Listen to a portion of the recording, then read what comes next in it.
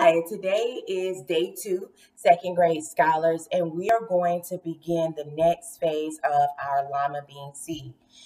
Um, I left my seeds in water overnight, and as you can see, they have almost tripled in size from the way that they were yesterday, okay?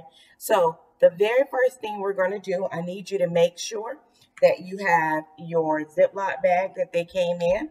I also need you to make sure that you have a paper towel. If you don't have the paper towel that was initially assigned, just get yourself a paper towel and then a little water in a bowl, okay? So the very first thing I need you to do, I need you to drain all the water off of your, actually, you don't have to, we can leave the water in it. Take your paper towel. Mine is folded. I have a larger one. Mine is folded. So I'm going to just put it in the water. I'm going to completely submerge it. And then I'm going to wring out all my water. I'm going to wring out all that water as much as I can, okay? Actually, I left just a little bit in it. Just a little bit. So I'm now going to take my damp paper towel.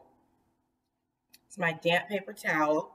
And I'm going to take my wet lima beans. I'm going to take a few of them.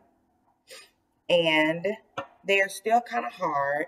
But I'm going to take a few of these out of here. And I'm going to kind of put them inside of my wet paper towel. I'm going to fold it up. Not just fold one time. And then I'm going to gently put it in my plastic bag. Now, after this is in your plastic bag, I don't want you to seal the top all the way. You want to allow for some air. You're going to take your paper clip and you're going to place this in a sunny spot.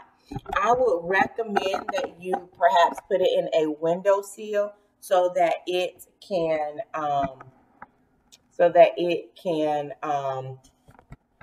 grow. I have a window here in my kitchen, so I'm going to place it so that it can grow. Okay, and you can leave it there. And tomorrow I will update you on the next phase of our lima bean plant. All right, happy planting, guys.